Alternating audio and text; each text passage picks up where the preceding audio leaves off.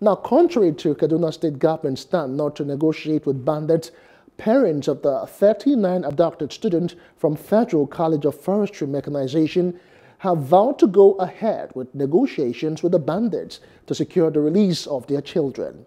The Kaduna State Government earlier on Sunday vowed to prosecute anyone caught negotiating with bandits on its behalf, maintaining the earlier position that it will not pay any ransom or negotiate with bandits but wipe them out.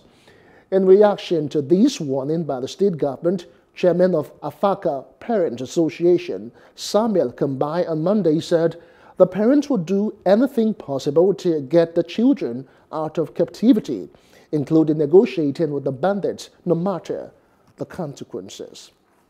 Hope you enjoyed the news. Please do subscribe to our YouTube channel and don't forget to hit the notification button so you get notified about fresh news updates.